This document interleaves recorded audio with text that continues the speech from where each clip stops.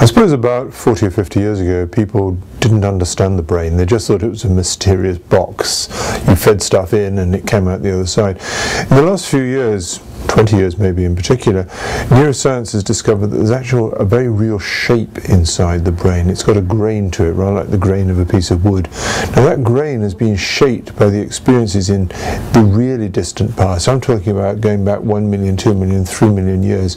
Things that our early ancestors found enabled them to do things so effectively, but they survived rather than just by taking a chance on it.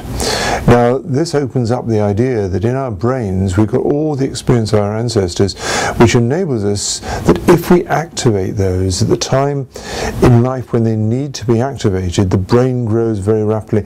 It's rather like a gardener knowing that sometimes you should water your plants and at other times you should let them just sort of grow in the fallow. The human brain can be a magnificent thing, providing we understand what part of the brain needs to be activated by what kind of experience from outside.